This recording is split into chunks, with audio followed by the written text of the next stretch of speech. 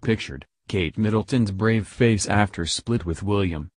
Prince William and Kate Middleton have been married for almost 9 years, however there was a time when the couple were on rocky ground and weren't sure they would make it down the aisle at all. Back in 2007, Kate and William briefly broke up when William reportedly told friends all the fun has gone from their relationship.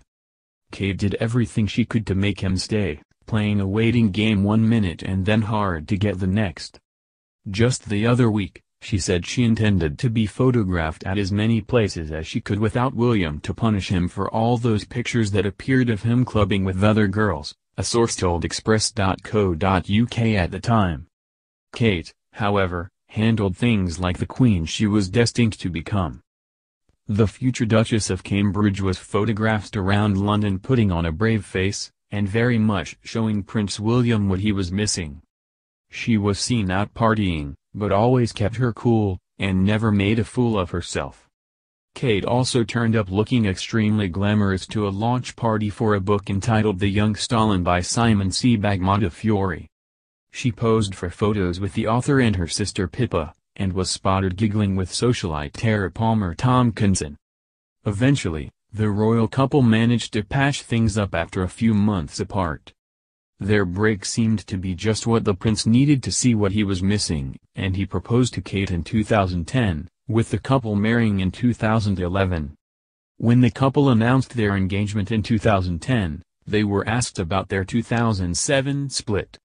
Kate said, "I think at the time I wasn't very happy about it, but actually it made me a stronger person. You find out things about yourself that maybe you hadn't realized. I think you can get quite consumed by a relationship when you're younger and, I really valued that for me as well, although I didn't think it at the time." William said of their early relationship, "We were both very young. It was at university, we were sort of both finding ourselves as such and being different characters and stuff. It was very much trying to find our own way and we were growing up." Prince William and Kate Middleton reveal their quarantined life at home. Prince William, Kate Middleton and their children, Prince George, Princess Charlotte, and Prince Louis, are currently self-isolating at Anmer Hall in Norfolk, as the UK battles the coronavirus pandemic. While the family usually live at Kensington Palace, they have decamped to the country for lockdown, and given royal fans a glimpse inside their 10-bedroom Sandringham estate home.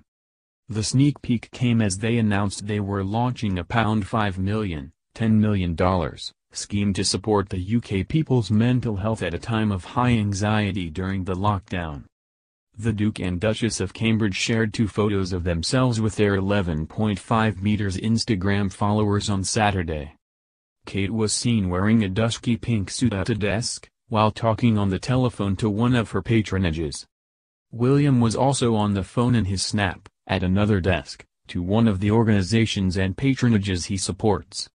Self-isolation and social distancing can pose huge challenges to our mental health. In recent weeks the Duke and Duchess of Cambridge have been in regular contact with organizations and patronages to understand the issues they are facing during this difficult time, they captioned the photos. Last week the Duke spoke to At Mind Charity CEO Paul Farmer, and the Duchess spoke to Catherine Roche, CEO of At_Place2B. Today Public Health England has published new guidance to help support people during the COVID-19 outbreak, and updated its world-leading Every Mind Matters platform, with specific advice on maintaining good mental well-being during the outbreak. Take a look at our story or visit the link in our bio to find out more.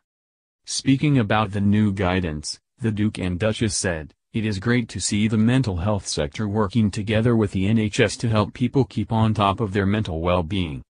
By pulling together and taking simple steps each day, we can all be better prepared for the times ahead." Last week the Cambridge kids came together to join a UK nationwide initiative to thank health workers.